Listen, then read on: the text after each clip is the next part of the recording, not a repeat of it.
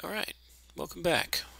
This will be episode number 8 called Functions and Function Blocks. This is my Learning Structured Text for PLC Programming video series. Here we go.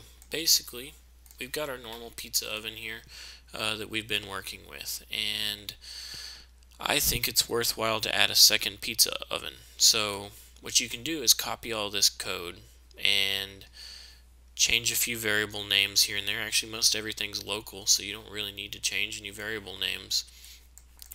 We would just make another one, make another set of buttons, make everything.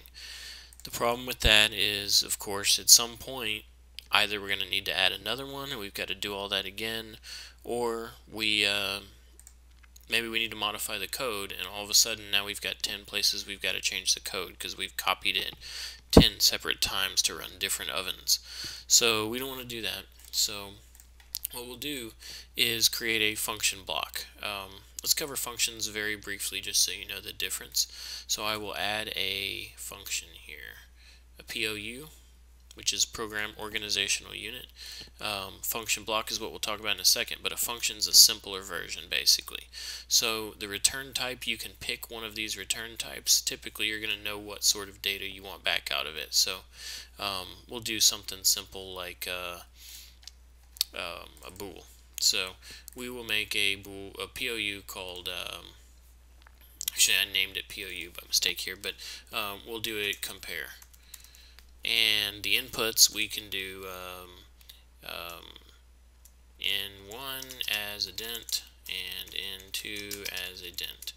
And what this would say is, well, let's call it is greater, something like that.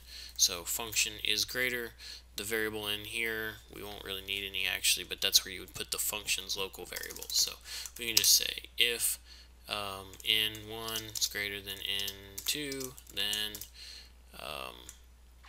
is greater equals true, else is greater equals false. So that's it. That's basically a function. So you're setting the function itself of type Boolean to is greater. So in here, if you were curious what was greater of two numbers, you could type is greater 1, 2. And so that would say, oops, is greater. That would say which one is greater, or basically it would say is 1 greater than 2. No, it's not, so it would return false. So you would say result equals, and set that to the function. So that's it for functions. You can do some cool stuff with them. They're definitely useful. I use them a lot. So, but that's more simple. So when you need to turn something that's more complicated like this as inputs and outputs, and it needs its own memory space to sort of keep track of things in the background. Anything in a function, as soon as that function's done being called, everything's gone. It's just nulled out, it's gone. But with a function block, you actually, when you instantiate the function block, it's a lot like a class in other languages. So when you instantiate the function block, it will actually carve out a piece of memory just for that function block. So if you instantiate it 500 times, you got 500 chunks of memory that are in use. But basically, we can turn this entire program here into a function block. So we will go ahead and add a POU as a function block. Ignore all these advanced options here. Create that. Come on now. So it's called POU. So we'll call it FB Pizza Oven. And I think we actually should have to change it here to, I keep forgetting to name them. So, yeah, save it. Sure. Okay, so we've got, let's delete this old function that we don't need anymore. And I already deleted it from there. So, let's see. First, we need to convert this program that we've made into a function block. So, I need all of these variables, and I'll just pull them right out of there. Inputs. So some of these are not inputs. Some of these are actually outputs. So I'm going to move some of them. Total pizzas cooked. That's an output. And so pizza on deck is just an internal variable. So we'll move that down to our locals.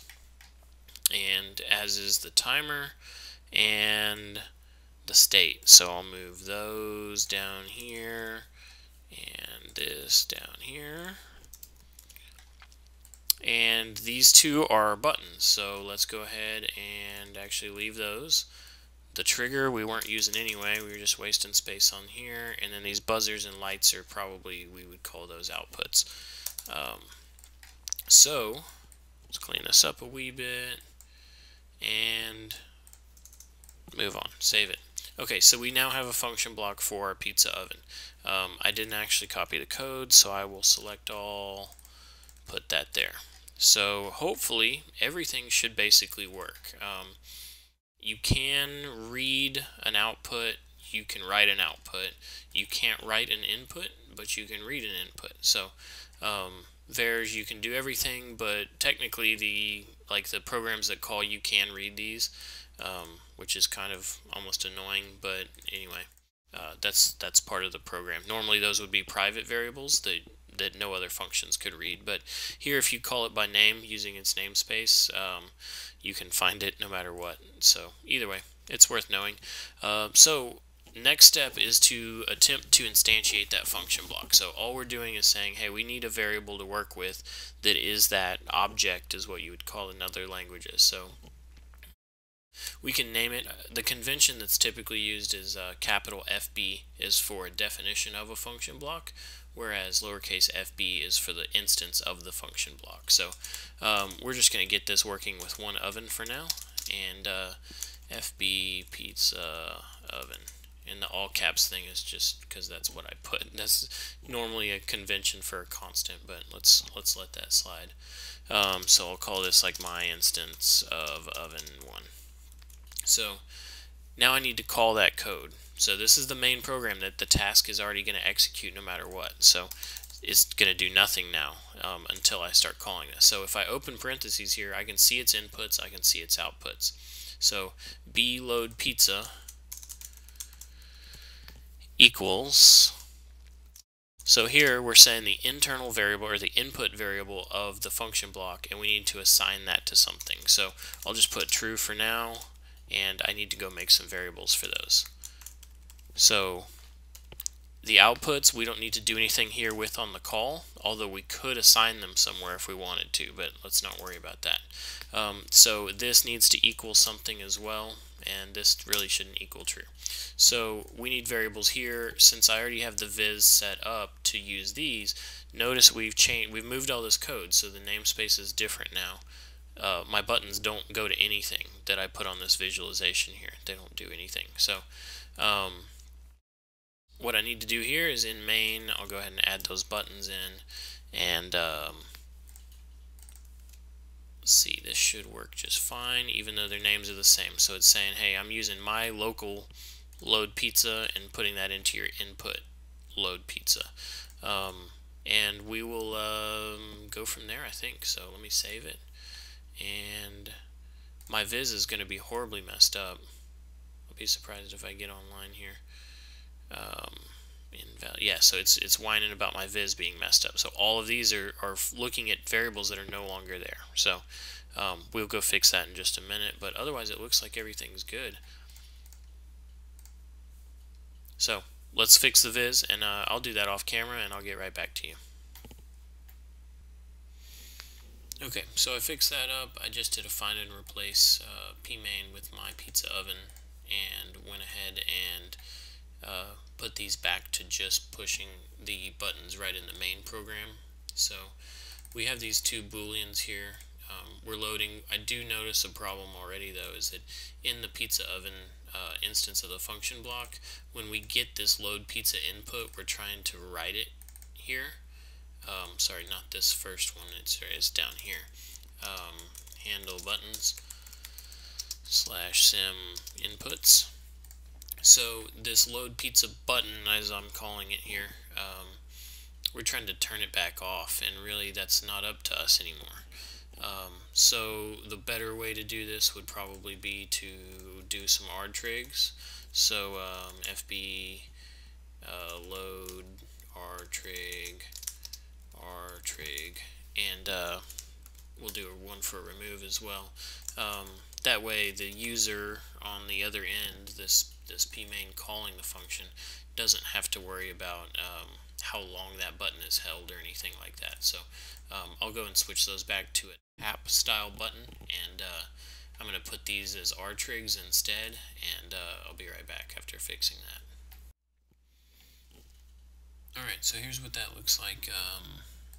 I've got my FB load R-trig triggered off of load pizza, and one time it just puts one on deck. So that's all it does. If this stays on for a minute, it's fine. It'll only put one pizza on deck until that goes off again, resets this, and we're good to go. So over in main, everything looks the same except these booleans now. Via the visualization here, I just tap it and I no longer set it true. So it's just going to come on while I'm holding this down. So combined with the R-trigs inside the function block, that should fix everything. So let's go ahead and give it a shot and see how it works. Let's download it and run it, and nothing should happen right away. So let me give you a little tour of what happened though. Is we've got these two local variables in main here. We now have a function block of type this. So this is what I was saying, it makes the memory for it. Like it's carved out a piece of pmain's memory, not that it's really limited, but it's got pmain's a very small piece of a very the total giant amount of memory on this PLC, just to mention we have a ton of memory. So you do have a FB pizza oven here. You can see all of its stuff, which is weird because some of these should be privates, but either way, you do have your outputs in here as well, like your state description. I think I put output, but the buzzer and stuff like that. And you can force these variables here and do stuff like that. So it's good. We're running it here, and it's chugging away every time. I should have put my heartbeats in. That will help you know it's running and see it's running, but I didn't. So let's see if it does its job now. So we'll put a pizza up. Boom, it's in the oven. Everything's good. It's out of the oven. I mean, basically we got the same exact functionality. Let's remove this one. We got all the same functionality we had before when it was just a program, but now it's a function. So what you can do then, if I want a second pizza oven, this is sort of the gold here, is my pizza oven 2 is also a pizza oven. So I can save that. I can hop online and go online. So now it's got its own timers and its own everything. It's going to keep track of everything on its own. And so I've got, well, you do have to actually call it, but what I can do is use these same inputs and just run the thing. And run. I've made an online change, so it didn't even actually change any of my stuff. But when I load a pizza, let's see what happens. See if I can get in here and see. Yeah, pizza oven 2 is doing its job, baking that pizza. This one's baking. Oh, it's burning the pizza. Now this one's burning the pizza. So, you know, they're synchronized at the moment. Of course, you would normally have separate sets of I/O inputs and outputs for each function block instance. Another cool thing you can do is you can come over here and do array. Let's see how do you do the 0 dot dot. What the heck? 0 dot dot 10 of pizza oven. I'll delete this. This will now become array instance 0. This will become 1. See if I did that right. It's going to move variables to a new memory location. That's fine. So now I have an array of 10 pizza ovens, which is really awesome. So I can open that up. Boom, there's all my pizza ovens. If you have to call them all, of course. But you can even do a, you know, for I equals 0 to 10 do, and you would just call I like this. Boom. Boom. You get the idea. So that'll run 10 pizza ovens. Let's see if that works. If I typoed it. No. Anyway, that's the point. You can instantiate, and you can do all sorts of good stuff with function blocks. We make function blocks out of everything. For the most part, some people don't even really use programs because, other than the main program, because function blocks are so useful. So anyway, if you have any questions, let me know. I'm going to try to keep this one as short as possible. And let's see, next up is going to be system libraries, uptime, enums, memory copy, pointers, arrays, maybe some hardware stuff. So stick with me, and I'll see you in the next video.